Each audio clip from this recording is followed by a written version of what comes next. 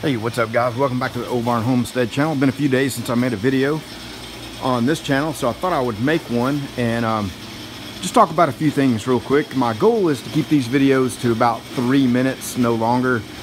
A lot of my videos on this channel, I just talk and talk and talk. So in the interest of that, let me get going here.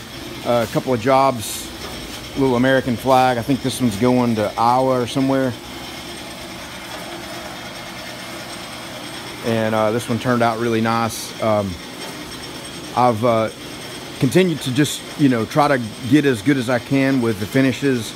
And the one thing Shut Your Face Garage mentioned in a video a while back, and I wasn't doing that, and I always tack everything before I start, but what I wasn't doing was tacking between coats of candy, and that's made a big difference in the final finish.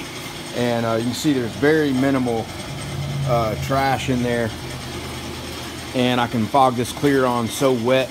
You can see one of the problems I get occasionally is I'll get something like that right there where the candy's going on so wet in certain areas where the bends of the flag, it'll just sort of sag a little bit. You don't see it as a sag in the clear, but you can tell it has sag because of that, what I just showed you there. But a little blurriness where it wanted to kind of sag, but overall, I mean, when you look at it, it looks good. This is a failed one here. I'm going to turn this into a Ford sign and sell it at a deep discount. That other one I made on video, a lot of people ask about that. That was a $700 sign with the LEDs and the thick aluminum and all. So this one's probably going to be somewhere in the 250, 300. It's 48 inches wide. It does have a candy paint job on it, but there's a few flaws in it. Namely, my plasma cut on the edge gouged in right here, and I had to kind of do a little cleanup. You can see how it's not, it doesn't make a full oval like that edge does there. But honestly, I think it's still going to look pretty decent. Paint job's kind of okay on it. But anyway, I painted those yesterday. You can see I got paint mess I got to clean up out here this morning. What I'm working on right now, a lot of people have asked about this. I'm making a video on this, and it'll come out tomorrow morning from my other channel, for the Ramsey Customs channel, with how to get this.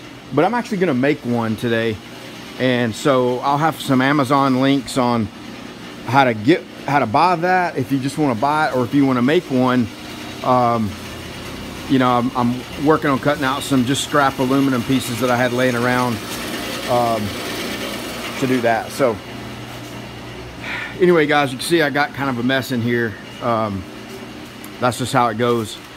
I'm gonna, like I said, I'm gonna try to keep my videos really short.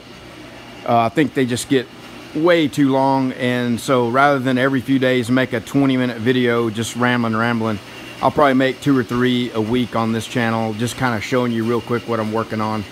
And I work 7 days a week. There's not a day that goes by that I'm not out here working, but a lot of the stuff I do is just, filling orders. Like this week, Ego Mouse Design wanted some stuff cut out of 1/4-inch plate. These he's working on this shark fin project, and man, I jacked around with that for a while, and then I was gonna make 4 flags with that one that I made, and I got one good one out of it, and I started having problems with the plasma table.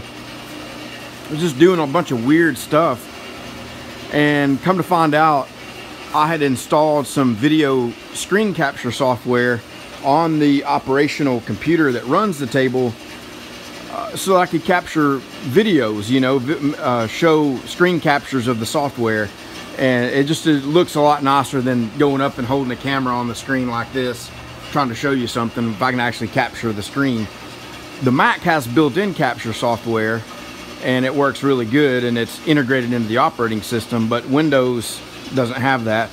So, Camtasia is kind of the brand leader in that software, and it works good, but I didn't have the money to buy that, so I downloaded some open source stuff, which the software worked really good, but I believe it's got a background task that's running that's interfering with the plasma. So anyway guys, even though I said I'm gonna try to keep these to 3 minutes, I'm already here almost 5 minutes long rambling on. But anyway, I'm gonna uninstall that software and see if that helps my issue with the plasma cutter. Up until that point, up until I installed that, this thing ran beautifully.